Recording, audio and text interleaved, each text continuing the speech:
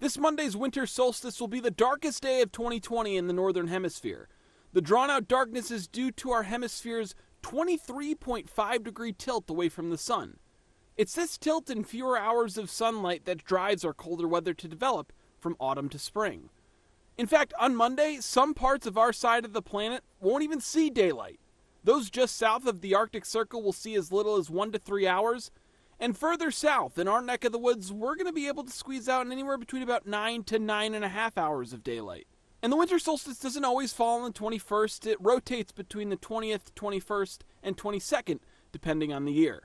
Now here's what the day is going to look like on Monday. The sun set to rise at 7:24 a.m.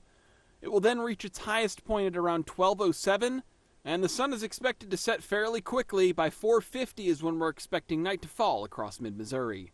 And make sure you keep an eye out for Monday night too. You may remember my story from last week. This is when we're expecting the great conjunction of Jupiter and Saturn.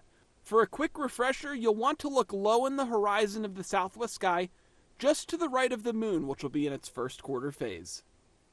And if you want some real encouragement, the longer days aren't all that far off. By this time next month, we'll be nearing 30 minutes of extra daylight.